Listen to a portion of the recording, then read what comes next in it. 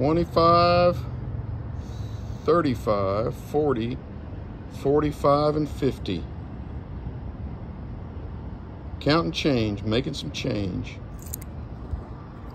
You know, it's a rare thing, anybody that can make change anymore. Count change back to you. I'm still here at the Cedar Hill campus. Check this out. If it doesn't challenge you, it will not change you. If it doesn't challenge you, it will not change you. Well, there you have it. I have a little art object in my office that says, change is good, you go first. We often say, if you do not change, you cannot grow.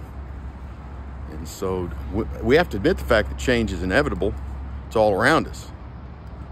But it ought to be that we can embrace it, in fact, even invite it, and realize the fact that the troubles, the difficulties, the challenges of life, many times are just opportunities and work clothes.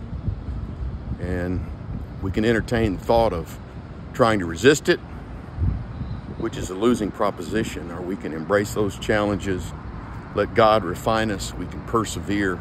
And I love the slogan today, if it does not challenge you, it will not change you. So just think about the challenges of life and the opportunity to change. If you do not change, you cannot grow. That's the Vesper for today. If it does not challenge you, it will not change you. God bless you. Have a wonderful day.